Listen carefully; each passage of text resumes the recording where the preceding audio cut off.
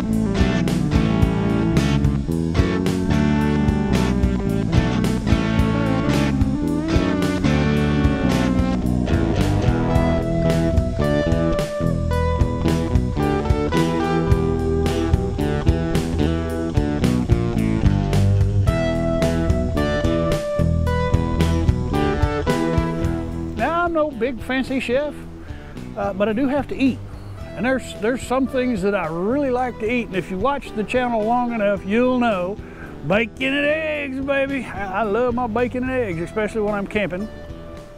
And here lately I've become enamored. That's right, I used a fancy word, enamored with what I refer to as the bear spray burger or the bear spray ribeye, and that's where I take jalapenos, onions, and sweat them down into a compote to dress up the burger or the steak with. And I use this was my grandmother's black cast iron skillet to sometimes do burgers, you know. But I've got a problem. I see I've been cooking on this little 2-burner gas stove for 20 some odd years or longer. And I noticed the other day that the hose is starting to, is cracked and it's falling apart. So that kind of concerns me. The last thing I want is, you know, when I'm out here cooking my bacon and eggs, baby, to have this thing just blow up in my face. And there's only so much room on this little stove.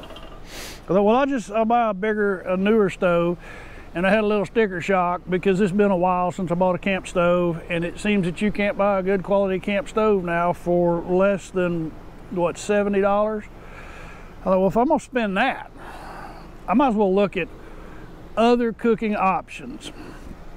See what we can do to improve and expand on our outdoor camp kitchen. And I found something I'm really excited about. And I think you know where I'm going. But anyway, let me do a set change. Set change accomplished. All right, have you figured out where I'm going with this? So the Max Care 22-inch features a cast iron griddle. So just like we have this cast iron griddle here. I have seasoned it, not quite as well as this is seasoned, but this is pretty well a non-stick surface, and that's what I really liked about the stone was that skillet, nothing would stick to it. The rock! Another reason why I chose this is the burner shape. As you can see, we have 2 H burners, and that minimizes the cool spot effect. Now you're still going to have the same cool spot here on the front because the burner doesn't extend the 3 inches. So this is going to result in a cool spot at the front, but that's okay. We got a lot of cooking space here, so we got 2 real good heat zones, so we can cook 2 different things, actually 3. I can connect it to the RV with that adapter. Now that was a separate purchase, but I can also use the greenie bottle to power this as well, if for some reason I don't have that. And I've bought an adapter so that I can connect it to a 20-pound bottle. So this is way more versatile than I had going on here. And we've cooked a couple of meals on it at home. This will be the first. But now, keep in mind, that sucker's cast iron, and it's heavy. The one thing I did not, I thought I really believed I had thought this through. I was measuring the table, the countertop. Will it fit there? The one thing I did not allow for, and I was thinking, because this, and I don't know why, I measured that, and I thought, well, that's cool. But the new griddle won't fit here where I keep my kitchen. I see a lot of people that go to the flat top griddle and then they get rid of their gas grill. I don't think I'm gonna do that, because there's a lot of things that we cook on the gas grill. I mean, that's an oven, really. And that's a good oven. I could buy an accessory to go on the top of that, but I really like that Royal King grill. It's perfect for cooking outdoors when you want to bake something or slow cook a foil pack. So I'm not planning on getting rid of that. But Yappy said she's in love with this. She is absolutely. And oh, by the way, all these things that I talk about, there's a link down there in the description to my Amazon influencer page. I've got several different categories so that you can shop for the newbie RVer. I've got all the stuff that I buy, and I buy a lot. I'm an Amazon junkie. But there's camera gear page. So I've started breaking it out for you so that you're not having to just scroll through one great big page. But this will be on there. We're thinking about just making this a fixture at the outdoor kitchen at home and going with the 17-inch. I'm undecided at this point. Compared to the Blackstone, I looked at the 22-inch Blackstone on Amazon, and it was almost $200. Although I did run across it on it was a Good Sam catalog, and it was about the same price as I paid for this. This was about $100 prime. It took 4 days for it to show up. In addition to that, I bought a kit, Habanachi, however you say it, kit for cooking, and a carry bag and a cover so that I can cover it when it's raining. We love it. I cannot say enough, we really like cooking on the flat top. But I now am faced with a dilemma, because I cooked a ribeye on this the other night, and that was a super juicy, tender, man, that ribeye was good.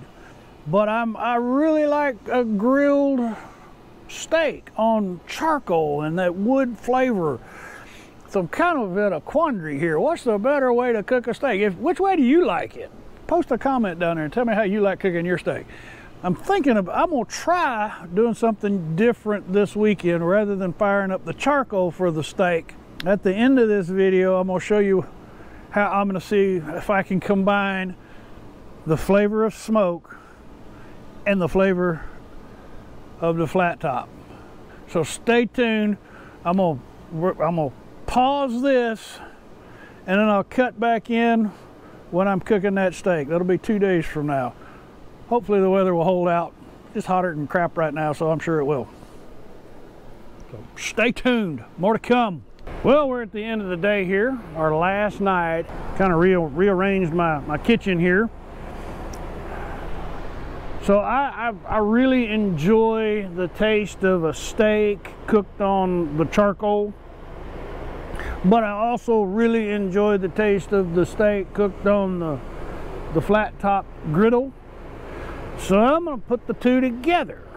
I can't really put charcoal on that, but what I can do, and if y'all been following along for a while, you'll know that I use the Royal King And I've done this with the Broil King to cook steak. I'm doing a cold smoke. I've got a smoke tube and some pellets in there. That's a competition blend. You can find that smoke tube down there on the Amazon link, my influencer page. But I'm gonna just cold smoke this for about an hour. Get that smoke flavor in there. And then I'm gonna throw it on the flat top griddle here after I sweat down the jalapenos and the onions. Oh yeah, we're gonna do the bear spray steak, the bear spray ribeye tonight. Oh yeah, and we're gonna step up the Schofield by throwing some habaneros into the mix. That's right, I said habaneros. Whew. It's going, I mean, I'm already sweating. I mean, might as well throw some hot food in there too, right? My kitchen is cooking tonight. Got me some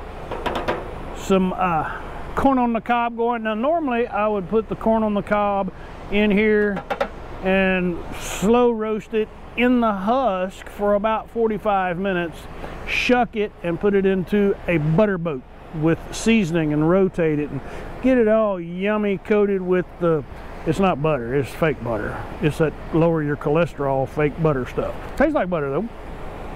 But tonight I'm steaming it under the cover. I'm squirt a little water in there and gradually steam it in the husk, and then I guess I've never done this before. How do you cook corn on the cob on your flat top griddle? Post in the comments down there and tell me how you do it. And then I'm gonna do up some other vegetables and have a feast. So stay tuned, more to come. The corn has cooked quite a bit faster than I'm accustomed to. Seems that that steam does a really good job. And that's nice and tender. So I think I'm gonna shuck that and put it in there with my steak and cold smoke that too. So here we are in the prep stage for tonight's big feast, cooked on the new flat top. We're gonna have asparagus, and I've just seasoned that with my basic seasoning, which is Himalayan sea salt, garlic powder, and cayenne pepper. I got the faux butter, the faux butter, Smart Balance. It's supposed to help lower your cholesterol. I don't know. It tastes like butter, but it's not. Baby Bella mushrooms. I've drizzled on some apothic crush. I've got some fresh onions, the basic seasoning, and that's what we're gonna go with, the faux butter. And here's the piece de resistance. In here we have some habaneros, we have some onions, we have some jalapenos, we have our faux butter, put a little garlic in there, and I have put a little, I'm gonna try something different. I'm just going all crazy tonight. I'm gonna put a little maple syrup in there, and I don't know, that may ruin it. I've never cooked on a flat top, but I got to thinking, you know, sweet and spicy would be really good. I like sweet and spicy. So I just drizzle a little bit of that maple syrup on there. It may just burn on the flat top, I don't know. Lots of steam, we'll see.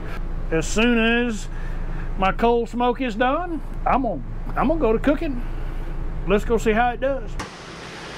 It really helps if your griddle is level. I have no idea what I'm doing. I'm figuring it out. I still don't know what I'm doing. I think I may have taken on more than I can chew.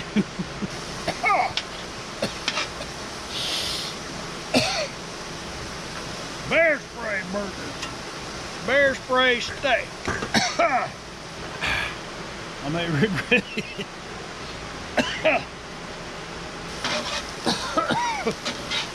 Trying to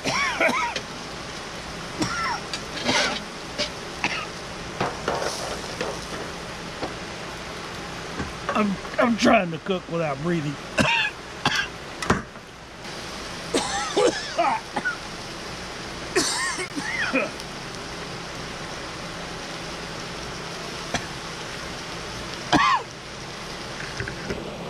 What am I doing?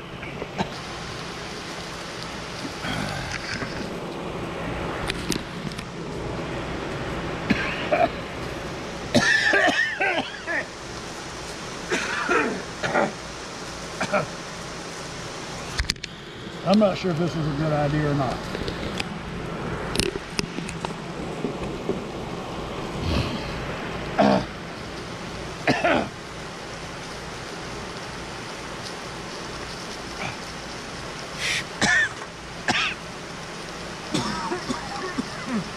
Seemed like a good idea at the time. Oh, man.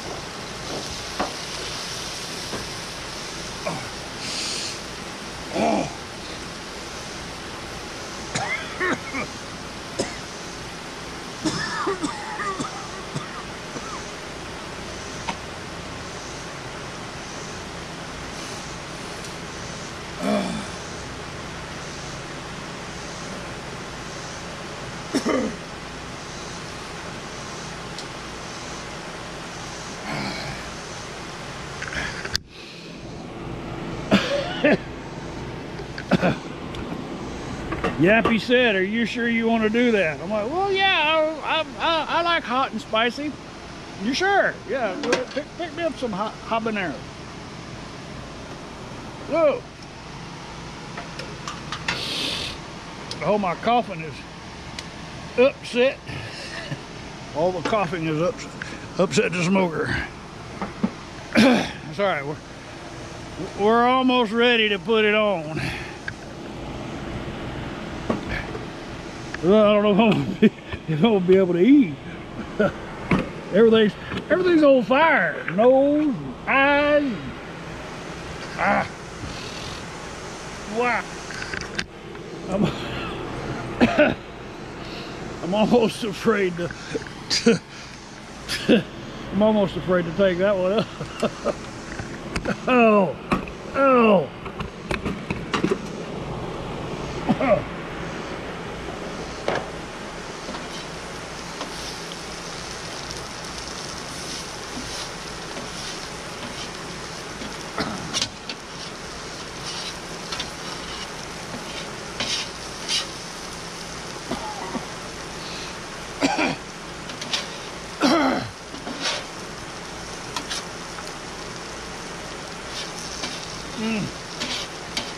I think that's cooked down plenty. I don't know if I can tolerate anymore.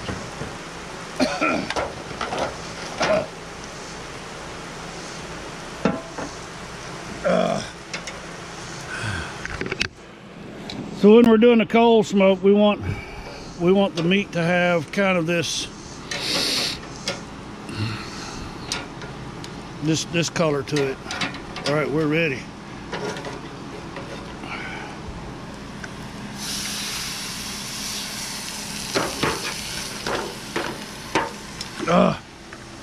Man, it's kicking my butt.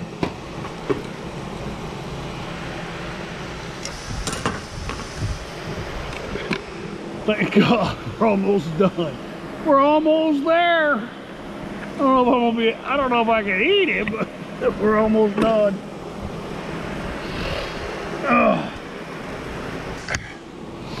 So if you cook the peppers long enough, the capsaicin will all dissipate. It'll all come out in your face.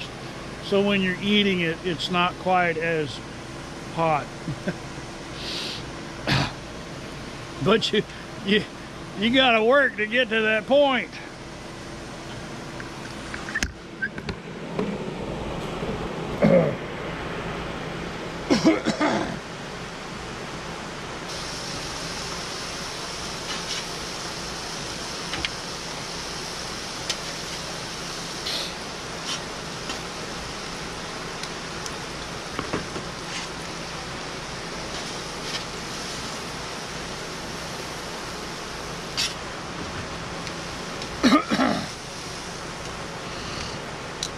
So the big question now is that dude even still hungry after all of that? Well, I'm not sure. That was pretty brutal. I don't know if I'm gonna do that again, but here we go. We're gonna start with the asparagus and the mushrooms, the corn, the steak. We'll get around to that. Asparagus is really good. Mushrooms are good. I think I'd prefer them foil packed and slow simmered, so they'll be a little more tender. I'm kind of worried about this one. You got a lot of that pepper juice. Now, that's good. It's not as good as the butterboat method that I've been using. It doesn't have quite as much flavor. Wait a minute, let me take that back. Huh. That's a habanero on the back end. It doesn't have as much flavor, but it's got some kick to it. Ooh, yeah, buddy. All right. I hope I didn't ruin this ribeye. I really hope I can eat this ribeye.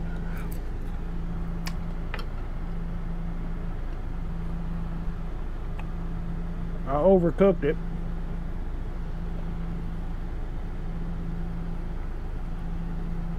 I was afraid of that. The griddle cooks at a much higher temp than I typically work with. That's on me. That is very spicy. That is one spicy ribeye. I'm kind of afraid after what I went through with the fumes. All right, this one's for you guys. This one's for y'all.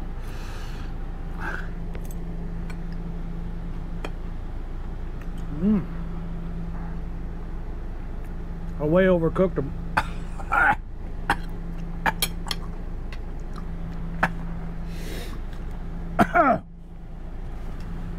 And they're still spicy.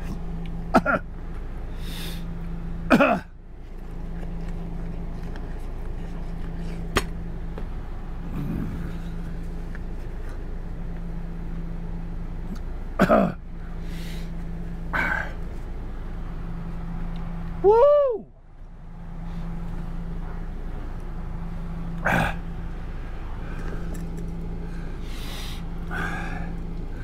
I'm at a point here.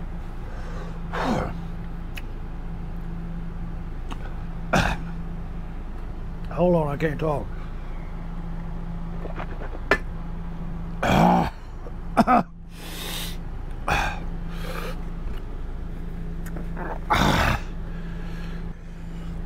Son.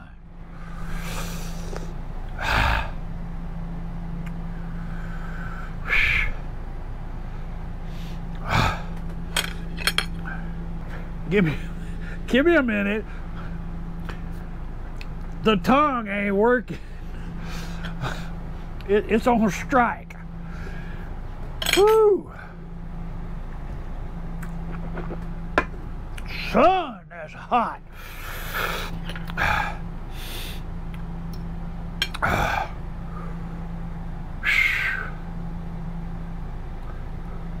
I can't eat it, but I don't know if I wanna. I'm kind of at a, hold on.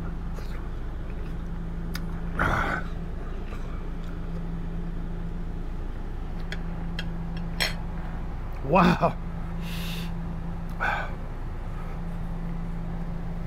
If you want to get rid of some grizzly bears, just fix them that for supper.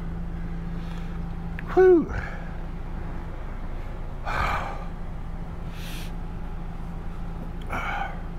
So I'm at a point in my life where a man hates to be, and that is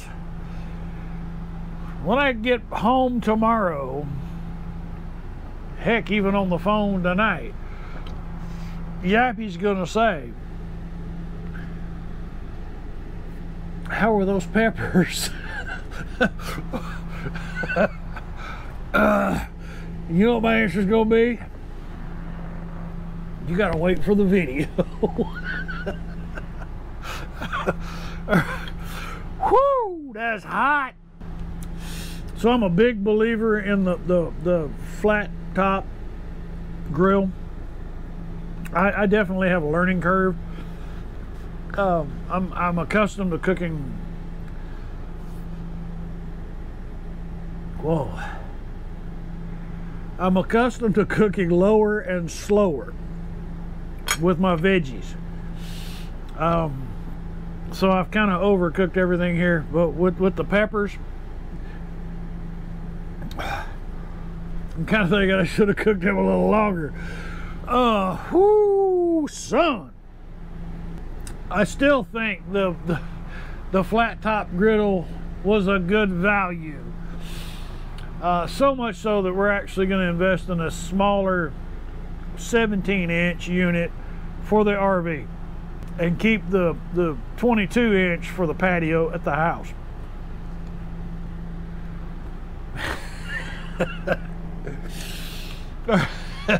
If you enjoyed what, all right, man, all right, I think y'all are done. I gotta have some supper. And I know you would love watching me suffer more than what I already have. But this video's running really, really, really long. So I'm gonna end it here. And I think I might eat some oatmeal. No, just kidding. I'm gonna eat this ribeye. If this is your first visit to Dude RV, trust me, this doesn't happen very often. But click on the subscribe button because it might happen more frequently than I would like. It might happen more frequently than I would like. For those of you who have been following along, please send me your prayers. I need them really bad. Y'all know why I do this. I'm not, no, this is all on me. The campground thing, that's on you. This whole habanero, jalapeno, yeah, that was just stupidity on my part. Seemed like a good idea at the time. Anyway, thank you so very much. Y'all come back now, you hear?